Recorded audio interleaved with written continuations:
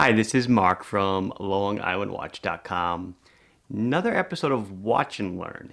Now, I did a video on watch crystals a very long time ago, explaining the differences, and then I also kind of gave you a method of how you can tell if it's sapphire or not with the water bead test and stuff, which is kind of cool, but has its own limitations, especially when a crystal has AR on it or whatever.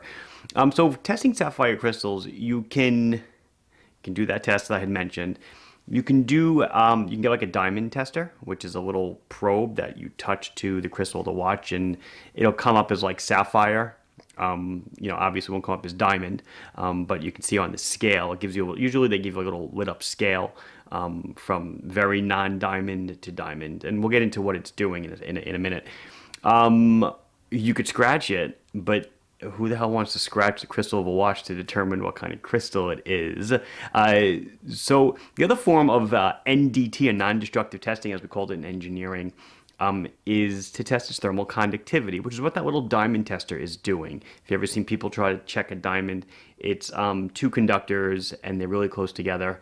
And when you touch it to the material, it's measuring thermal conductivity. Thermal conductivity of diamond is extremely, extremely high. Of sapphire, it's very high. Of glass, it stinks. Of acrylic or hesselite, it's virtually nothing.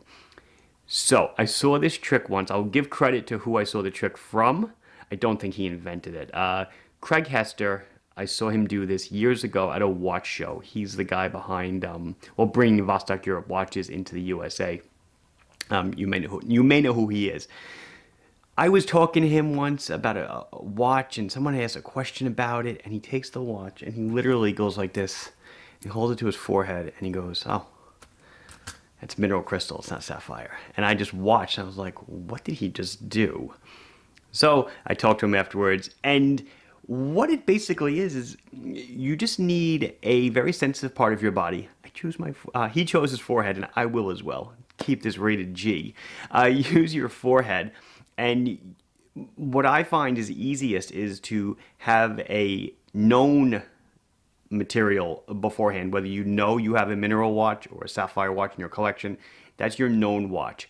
The key is leave them off your wrist for at least an hour or two to let them come up to room temperature, because when they're on your wrist, they warm up and it's going to mess everything up. By the way, I got a new watch dresser, quote unquote, and it holds like 200 watches. So I'm rediscovering all my old watches. This is a Wenger chrono, and then believe it or not, not believe it or not, I do have a 007 K2 original.